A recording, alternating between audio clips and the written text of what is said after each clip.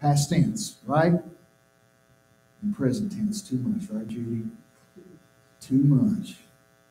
And when we confess to one another, Bill, we go, oh, those are little things. Oh, no, they're not little things. And here they are speaking to the Jews about God and how much he loves them and how he's triumphed over our sin and rebellion with Jesus and the sacrifice that Jesus has given. So it just simply states fact. God raised him from the dead. That's big stuff. That's big. To raise Jesus from the dead. And they offer this evidence. Those who traveled with him, they saw him. Many days, they saw him up and going again. And Paul applies the truth of the resurrection to what he's saying right here. Simply, this type of resurrection shows he's the Son of God. God's got a lot of sons. But according to John 3:16, he's the unique one. Paul quoted from the Psalms. Psalms 2 and verse 7, I will tell of the decree of the Lord. He said to me, you are my son today. I have begotten you. So Leon, amen me when I say he's got many sons, he's got many daughters.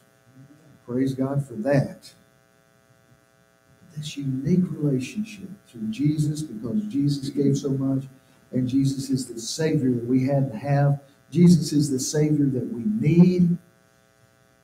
And the resurrection proves he was totally holy.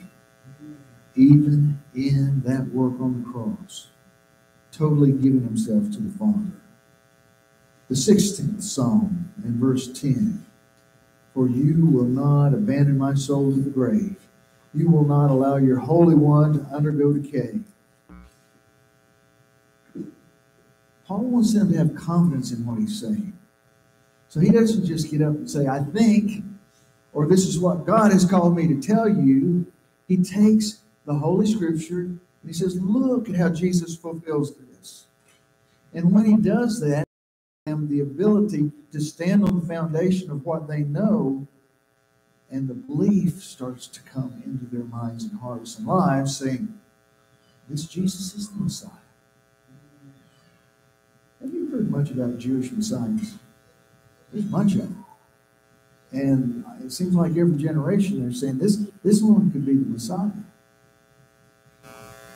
So these people, they may have heard this kind of stuff before.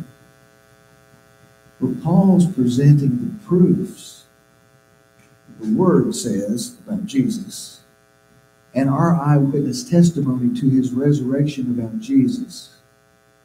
And these seeds of hope start to bloom in their hearts, start to sprout and then grow and bloom. I think it would start with, well, he could be.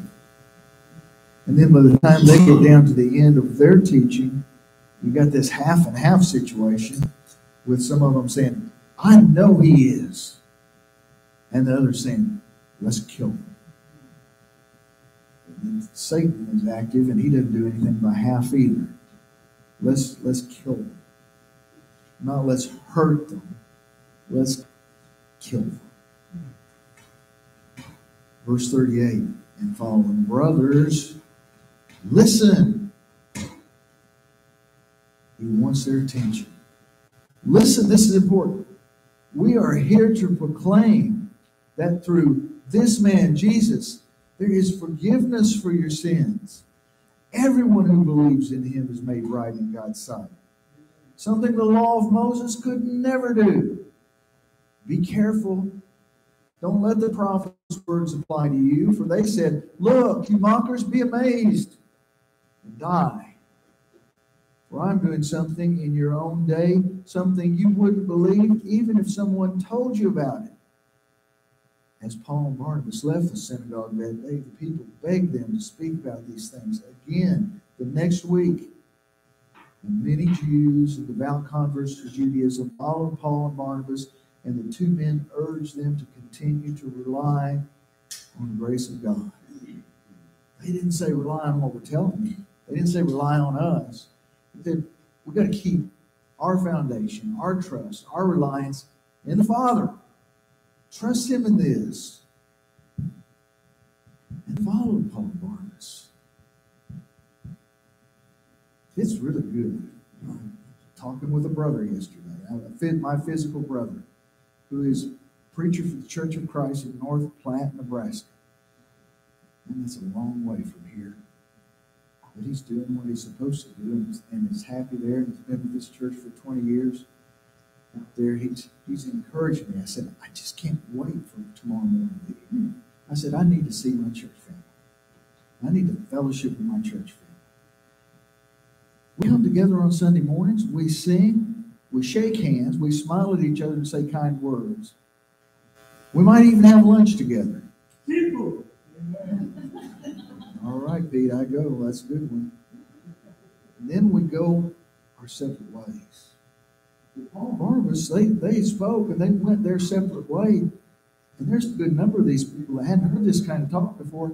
And they said, where do you go? We're going. They were hoping to hear some more of these words about Jesus. And I don't think Paul and Barnabas wanted to shake them off. Through this man is preached to you the forgiveness of sins.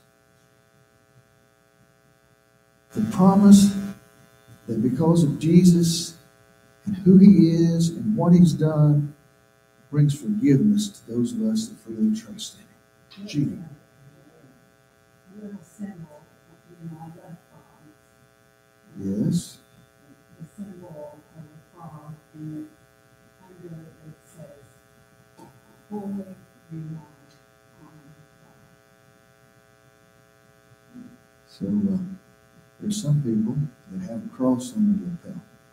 There's other people that have that on their chain. Judy's walking around, she got a frog on her lapel. And we're saying, what? And she gives us that little acronym right there. That's very good, Judy. Thank you.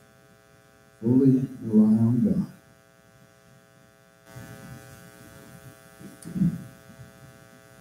They talk about justification when they're preaching this. Fully justified from all the things that we did that weren't the right things. Well, Moses couldn't do it. And he warns them in verse 40. Beware. If we don't embrace the person of Jesus Christ, if we don't look to Him and seek to be His disciples,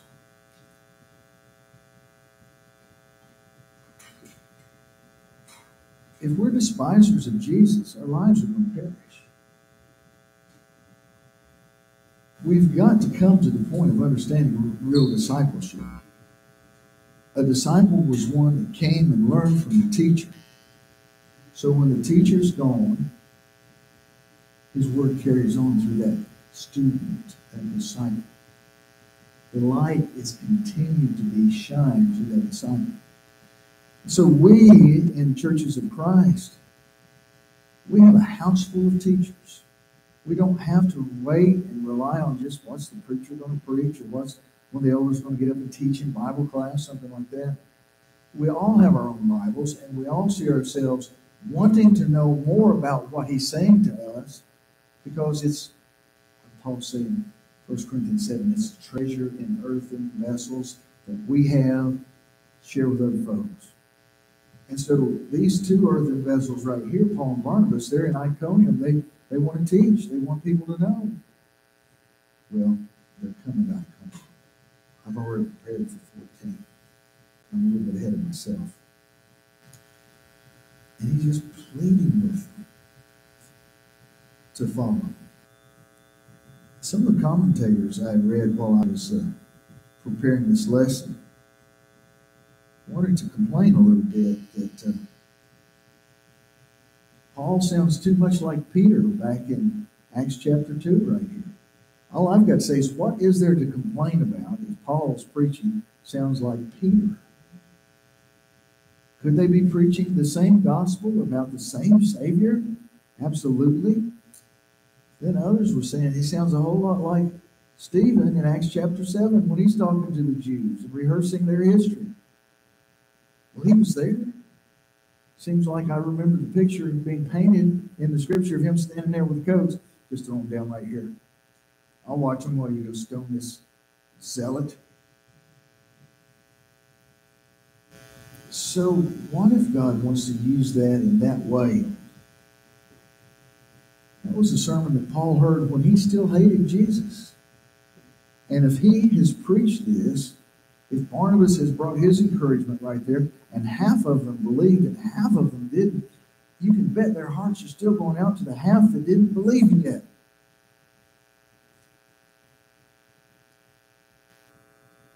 Maybe as Paul spoke to these folks, the words of the first martyr still ringing in his ears. And he wants to do what he can do to repent of that sin.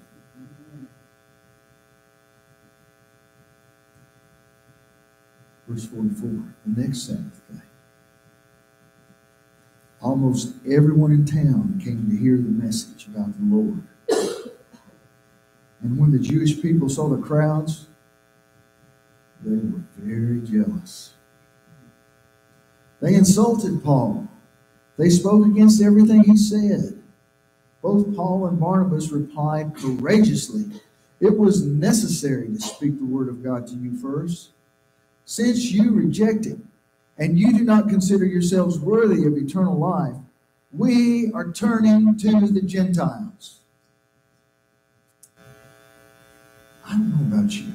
There's sometimes people can talk to you and they are very effective in being so precise and so bold and so strong that you just feel like you've been slapped in the face. I think Paul's got that kind of intensity right here. And there's nothing like a slap to the face to wake you up, you know? If you're just kind of floating along. And Paul has woken them up with these words that he's saying to them. Since you don't consider yourselves worthy of eternal life. That's enough to make you draw a deep breath in.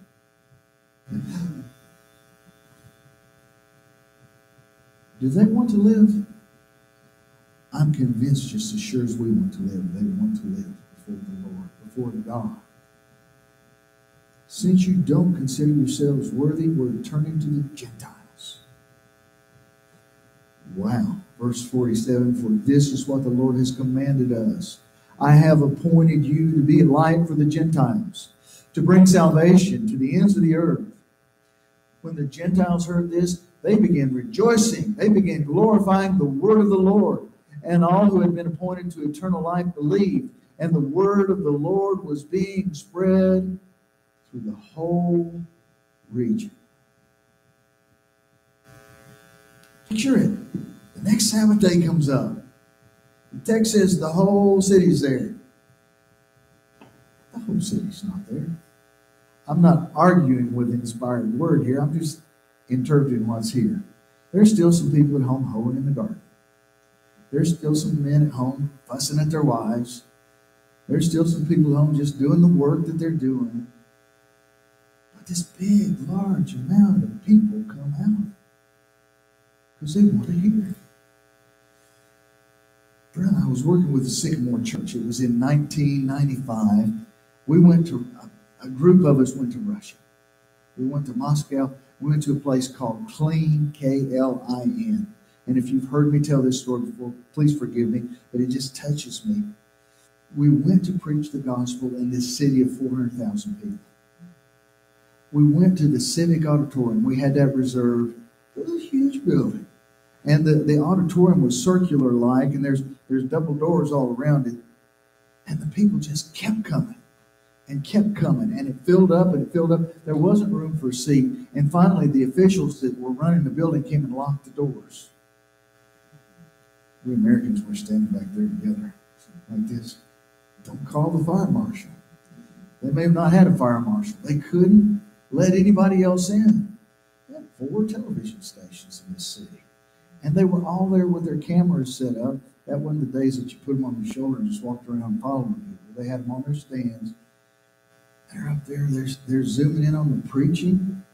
I wasn't preaching that night. We had a better preacher than me. And these people, these Russians, they're just hungry. Because what we've been doing had just been teaching that Jesus came and lived and died for you, that you don't have to be lost. And these people who had lived up in a godless society, who really felt hopeless, just couldn't believe this good news. The Lord works. He's still working. You know, I just can't imagine them sending television people from Knoxville down here to put everything we're saying on television. These people were so hungry for it. Even the ones that you would expect not to be, the television producers. Oh, we got to get the cameras over there. I believe this message that Paul and Barnabas are carrying is striking the same kind of chord with these people. You mean God would care for us enough that He sends the Messiah in this generation and He died for us? They're in shock and their response is great. They rejoice, verse 48. They glorify God. And then verse 49. The word of God spreads. Of course. I use this illustration way too often. But if somebody tells me the gasoline at Food City is going up 10 cents a gallon, I'm going to call you. I mean, I may be standing at the pump filling up my tank, but I'm going to call you and share that good news.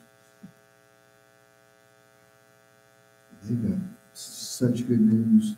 The world spreads because they're not keeping it to themselves.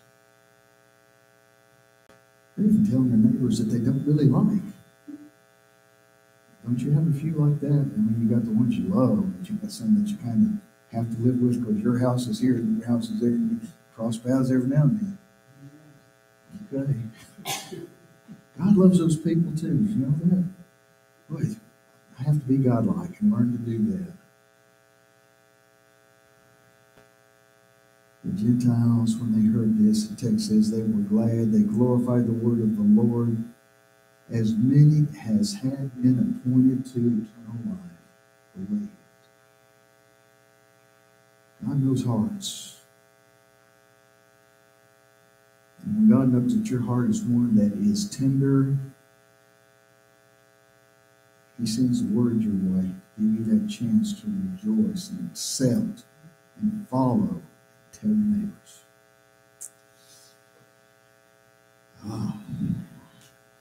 This is fulfillment of prophecy. Look back at Isaiah 49, verse 6.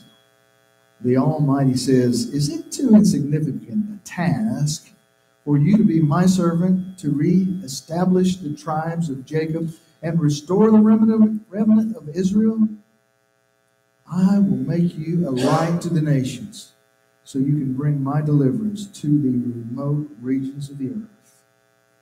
Prophecies, they have more than one interpretation sometimes, meaning for one generation and another for another generation. This one right here is looking forward to Jesus coming and restoring God's people and then opening the door to the rest of God's people, us Gentiles. And so our Gentile brothers and sisters of that earlier generation respond enthusiastically. And Paul shows his wisdom in not trying to spend all his time persuading hard hearts. If your heart's going to be hard, I'm going to nail you and name you as a hard-hearted person, and I'm going to find some fertile ground. But in God's leading, Paul's approach to doing that is one of those bucket of cold water things. I hope it wakes you up. I hope you would, as you ponder this, consider yourself worthy. What kind of generation do we live in? What are the people's homes like? What do we like as Americans? About anything that spoils my greedy little soul. We like to eat too much, forgive me. We like to play too much and rest too much and think not enough of other people. Americans have been taught that we are number one. Number one. He's number one. And the disciples have the right kind of pattern for us. They gave themselves for him. They did. We can do this. This is one of the nicest places to live that I've ever encountered. Lisa and I, we drive, we say, can't believe we're here. We never thought we'd live in a place like this.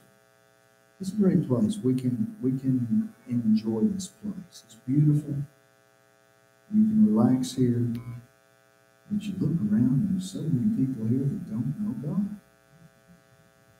Some of the most interesting and satisfying things we can do is just talk about Jesus. You don't have to be a preacher to talk about his love. And I'm convinced there are people that have the same kind of hunger for him that God has placed within them. They're just waiting for that word that you might say. And instead of belittling you, I don't want to mislead you. You'll be belittled some of the time. But for those hungry-hearted people, they won't belittle you. They'll listen to you. And they'll be like those people following Paul and Barnabas after that first Sabbath's preaching because they want to know what you're talking about. And they want what you have because they need that for themselves too. Judy, if you got another thought.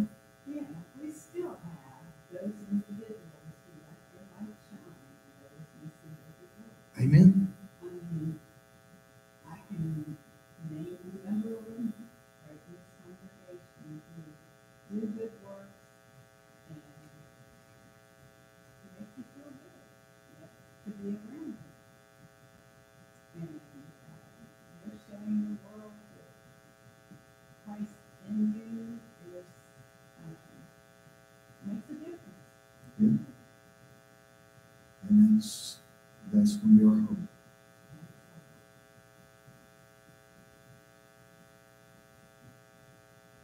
Becky's the good thing. Mhm. Without Becky, I don't know what we would Thank you, sister. do. No. It makes us uncomfortable when somebody calls our name out in a Bible class. She's a good example. But yes, you're right. As uncomfortable as it makes. And I could start telling stories about all of us in here like that in some way. We have her and she does so much for us Amen. in the congregation. Amen. God is a giver of talents. And will take what he gives us. And Pete does too. And will we use it to his glory.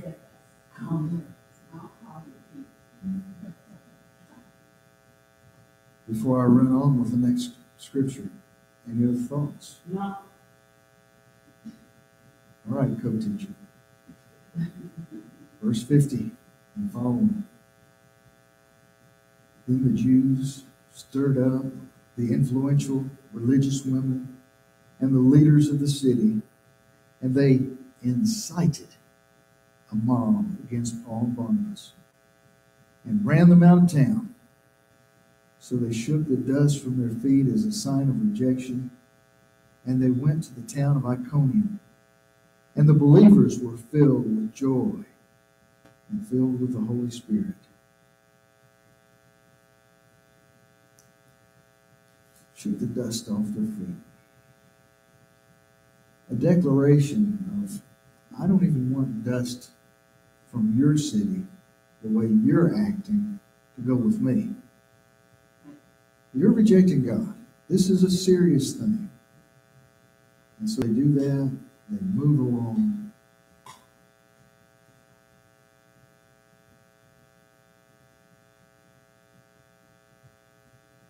If Jewish people, when they were traveling, had to go through a Gentile city, they'd shake the dust off their feet when they left the edge of the city. It was kind of saying to God, keep me pure, help me not be led by their ways, the things that I may have seen while I've been in this city, the thoughts I could have, the temptations I could have. And Paul is echoing that right here. The rejection, I don't believe, was because Paul and Barnabas thought there was something wrong with what they had done and what they had said. They knew the problem was in the opposition that was coming to them. Because this God-commissioned message they're sharing, there's nothing wrong with that. And so the text says in verse 51, they go to Iconium. But sometimes, if we're rejected, it makes us want to give up. He looked back at the prophets. And the prophet versus all the prophets of Baal.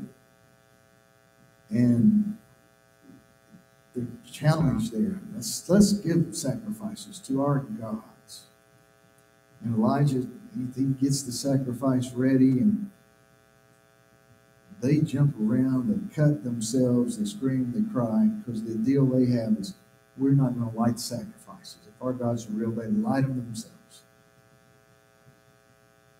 And God sends down flame and consumes that sacrifice that's laid out there for him. And the people that are watching are all stirred up, and they listen about our God. And when you look, and a couple chapters later in this Old Testament story, he's all worn out, and he's tired, and he's hiding in a cave. There's sometimes God could do great things, and we see him ourselves. And we, because of our humanity and our own weakness, we get tired. We got to look at these things. We've got to remember these things, because God is faithful. And we have a light to shine, even when we get tired. Anything else you want to bring out of these scriptures? No.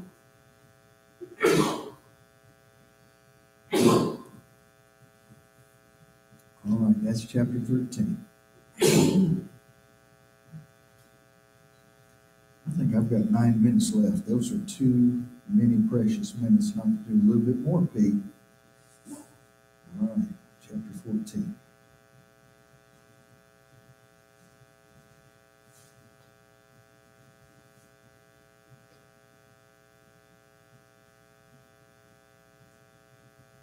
First 2 verses. At Iconium, Paul and Barnabas went as usual into the Jewish synagogues. And there they spoke so effectively that a great number of Jews and Greeks believed. But the Jews who refused to believe stirred up the other Gentiles and poisoned their minds against the brothers. I read those verses and I think, haven't we seen this before? Isn't this another verse of the same kind of song? Because they've got a pattern. First we go to the synagogues. First we go to God's people. First we speak to God's people about the Messiah coming. They do that. And a great number of Jews believe. Verse 1 says, a great number of Greeks also believe. That's good. Iconium was a very Hellenized city. Now there's Roman influences in Iconium by this time. But they got the Greek thing going. And so when he preaches to the Jews, and the Jews who have been looking for Messiah, they accept, that's good. But the Greeks, who thinks the Jews are a little bit odd, when they hear this, and a great number of them believe, but then there's some of the Jews that just The word in the text is refused. I'm not hearing that. You can almost hear the bitterness in their hearts through the text. They refuse. That snarl comes to the lip. No, I'm not listening to what you're saying about this Jesus. Paul and Barnabas, by the time they get to Iconium, they've got to be a little bit tired. They're 90 miles from where they were in the city in Antioch. They arrive here at Iconium.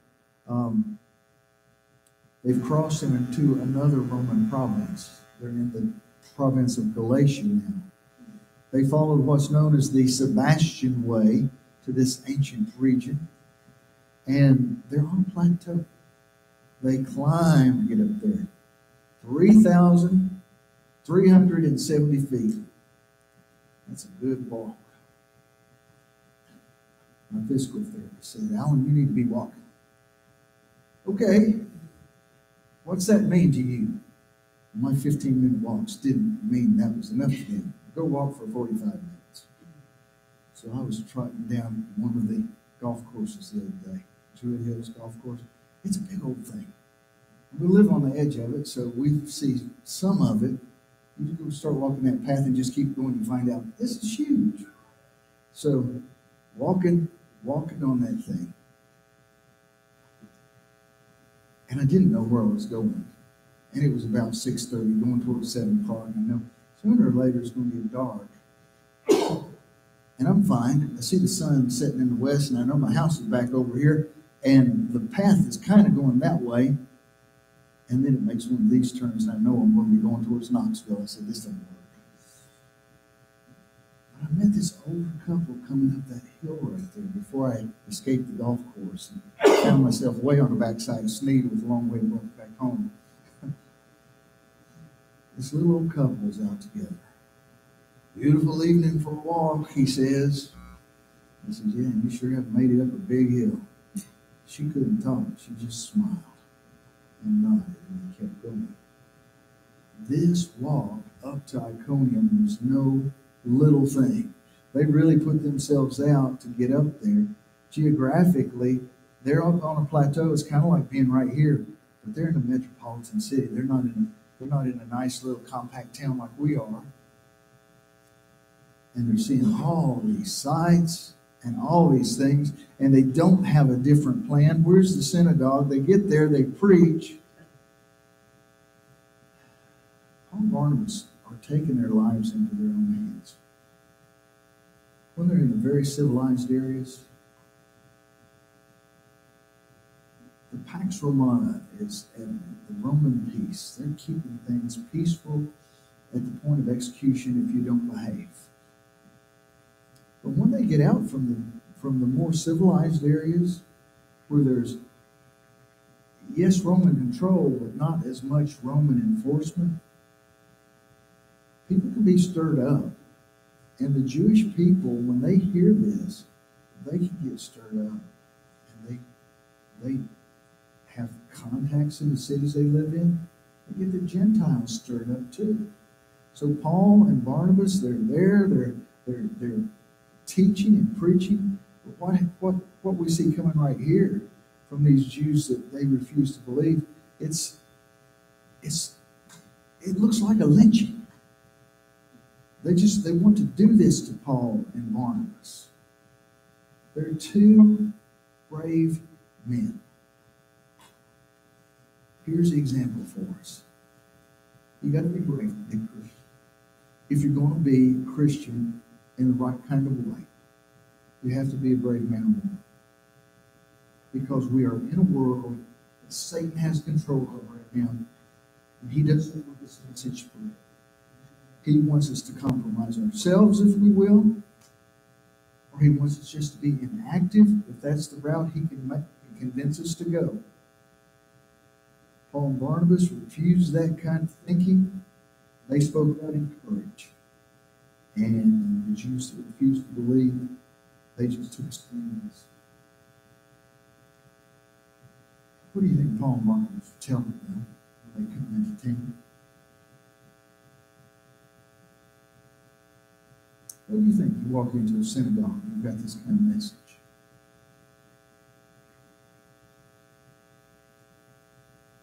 God's being active. God has an answer for us. He comes in the form of the man Jesus Christ, who is God's Son, but he is also Christ, a man who God has brought to be the Messiah. And the proofs in the miracles, other people can't do miracles like this, especially resurrection of the dead. They've got the message. They're teaching them. I'm convinced this little simple thing that we do, believe, repent, confess, and be baptized, I think they're teaching that.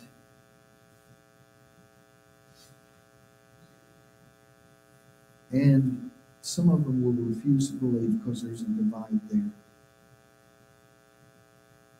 Verse 3, so Paul and Barnabas spent considerable time there, speaking boldly for the Lord, who confirmed the message of his grace by enabling them to perform signs and wonders. I'm going to stop this class with that verse. But what I'm going to say about signs and wonders, I mean, there's different ways to define the simple word miracle. But miracles don't happen just every day.